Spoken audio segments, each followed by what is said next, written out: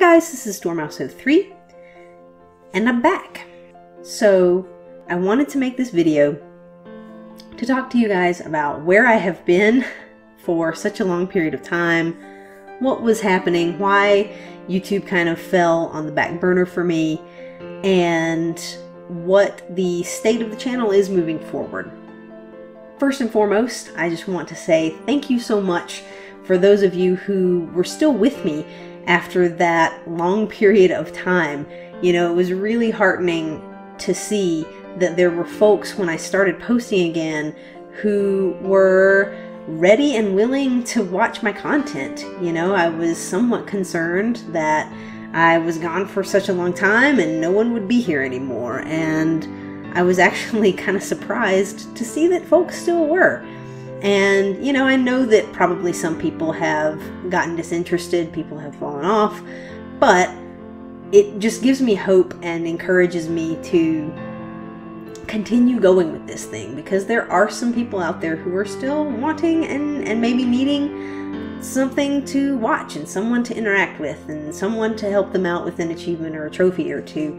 And I want to get back into that and restart our community here. And so thank you guys so much, both folks who have been with me for a while and folks who are just joining. Thank you so much for being here. And so, where have I been for the past almost 2 years? So that story starts in November 2017. That was right after Thanksgiving, the end of November of that year. My mom and I found out that a cancer that she had had about 2 or 3 years prior, that she had recovered from, had recurred. And it was a really, really hard period of time in my life. I would say probably the hardest period of time I've ever had in my life. And it was stressful for a number of reasons. You know, the biggest part was emotional. They did not estimate a very good outcome even with treatment for her. And so we were just trying to give her as good of a quality of life as we could for as long as we could.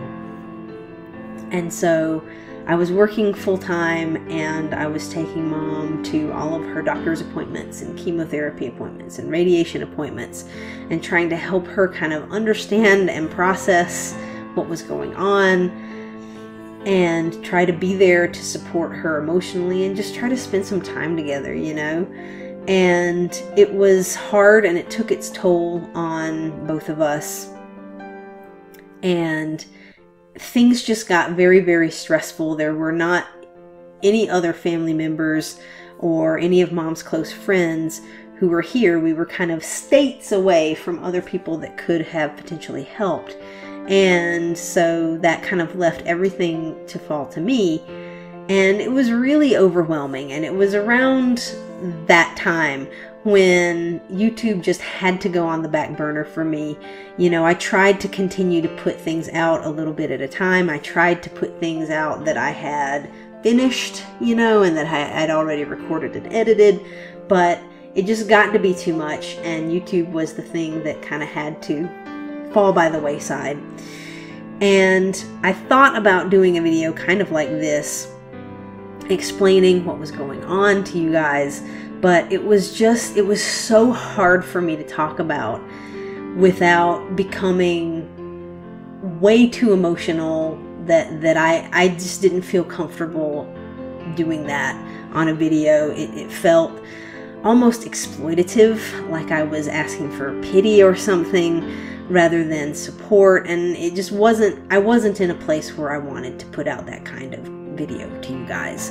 And so I didn't, and unfortunately that just kind of left everything at a halt. I wasn't sure when I was going to be able to get back to things. I had hope that I would be able to get back to things a lot sooner than I did, but a series of things happened that kind of prevented that from happening. So first and foremost, in September of 2018, my mom did pass away from cancer. And that was an incredibly difficult time for me. I had a lot of things that I had to take care of, both, financial and wrapping up her estate and things, and trying to deal with all of her belongings and just everything, and try to set things up and take care of her as best as I could. And I was kind of by myself on that too. And then I was just trying to take care of myself emotionally and survive that and grieve and get through that period of time. And so I took some time after that, and I really needed it to, as I said, get back in a place emotionally where I felt okay to even talk about it, to be able to have this conversation with you guys. And so last summer 2019, I felt like, okay, it's been almost a year. I'm ready to get back into things. I feel better. I was in a better place. And then a couple of things happened. So my Yeti microphone, the pins in the USB drive inside of the microphone got messed up. And so the connections were bad. And so it had this really bad feedback noise. It is a little bit, you can notice it in a couple of my last videos that I recorded. You can hear it coming in and out. There's this just sort of feedback whine. And that just got worse and worse and worse. I couldn't fix it, and I was going to need to buy a new mic. And, you guys know that a good quality mic like that is not cheap. And so that was an investment that I had to consider making. And then not too long after that, my computer died. And I tried to fix it myself a couple of times. I felt like I was at a point where I might be able to fix it, and I just couldn't do it, and it was a bust. But I was able to extract most of my files off of that computer, which I was pretty proud that I was actually able to do that with no operating system. So that was a good moment. And so a lot of the content that I had already recorded, I was able to extract off of that, which was very positive. But nevertheless, the computer was dead, and I needed to kind of wait until I had the resources to be able to either fix that or purchase a new computer. And so at the end of last year, I purchased a new laptop, and just a little bit ago, I purchased a new microphone. And after both of those things were in place, I said, okay, maybe I am ready to get back into this thing. And also Iron Praetorian, my friend, was like, hey, why don't you post that last video that I know that you have for the Evil Within? You should do that. And so he kind of gave me a little bit of a push to get back on. So you can thank him for me actually being back on YouTube. The thing that I miss most about YouTube is the community here that we have. There are a lot of toxic places on the internet, and there are a lot of toxic people on YouTube, but I think we have been able to carve out a pretty respectful little small community between some of us, and that's really, really nice. I enjoy helping people, I enjoy entertaining people, I enjoy interacting with people, and that's really the main things that I have missed being away. And so I'm really looking forward to getting back into it. I have a setup now that's going to work.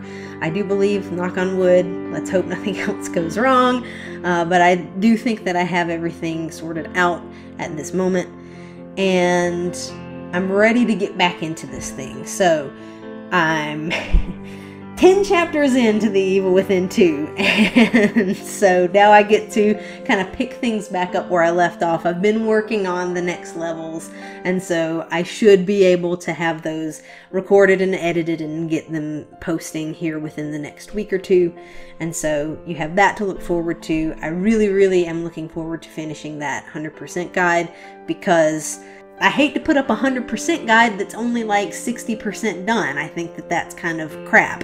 And so I'm looking forward to getting that done. I know that in a couple of the comments, we kind of mentioned a few things, and I mentioned the Mooncrash DLC for Prey, and I played that about a month ago, maybe. And I actually really enjoyed it. And so some folks were saying that they would really like to see a guide for that, because I think a lot of folks actually found me with my Prey guide. And so I would be quite happy to do a 100% guide for the Mooncrash DLC for Prey, because once again, I said I really liked it.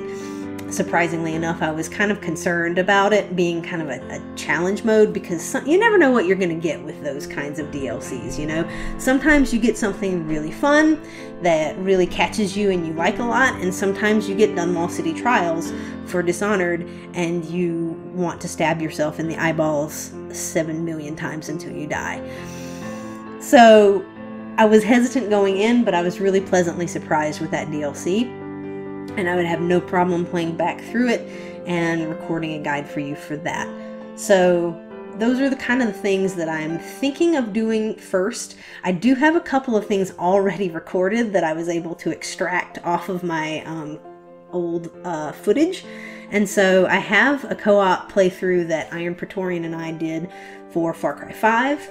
And I have a co-op playthrough that he and I did for Dark Souls Remastered.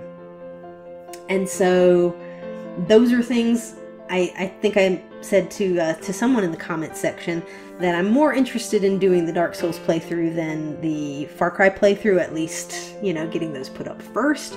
Just because I love Dark Souls and that playthrough was super fun. Far Cry 5 was fun enough, but it wasn't my favorite game. And so I probably, out of those two, I probably will post Dark Souls before I post Far Cry 5, but since I've got the footage for Far Cry 5, I might as well go ahead and try to post that too. And so I have a pretty decent amount of content that I can put out for you guys pretty quickly, hopefully, and we can get back into a routine of having weekly content, which is what I really want to do. And from there, who knows? So if you guys have suggestions of things that you would like to see me play, that you would like to see guides for, things that you might need help with, things that you would just like to see on the channel, let me know. I can't guarantee anything. I can't make promises that I'm gonna, you know, do everything that's suggested, because there's time and money and my own sanity to consider with things. But I highly encourage you to just let me know, throw things out there, things that you would like to see, things that you would need help with, and I'll see what I can do, folks. I am looking forward to getting back into doing some discussion videos, some podcasts, because I really enjoy putting those opinions out there, or posing those questions to you guys, and, you know, seeing what you guys come up with, seeing your opinions and seeing your feedback and having discussions with you. I think that that is one of my favorite parts of this channel, and I hope that you guys enjoy those kinds of things too, because I would love to really get back into doing some of those in addition to the guides and the playthroughs and whatnot. So let me know what you guys would like to see. Let me know what you guys missed or didn't miss. You know, things that maybe you don't want to see more of. I think that would be perfectly fine as well. Again, I make no guarantees. I do this content for you guys, but I do it for myself too. It's a hobby for me. It's not something that I have ever really made a ton of money for. And, you know, that was never the intention. And so this isn't something where I'm getting paid to do things, and so I'm beholden to any type of sponsorships or timelines or deadlines or any of that kind of stuff. This is kind of just what I'm interested in doing and what you guys are interested in seeing, what you guys are needing, and us kind of working together to have some cool content. So thank you guys for watching. Again, I appreciate the support. I appreciate the folks who've stuck with me, and I appreciate the new folks who've just found me.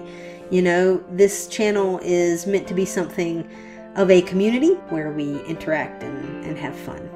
So truly, thank you guys for watching, and I will see you in the next one.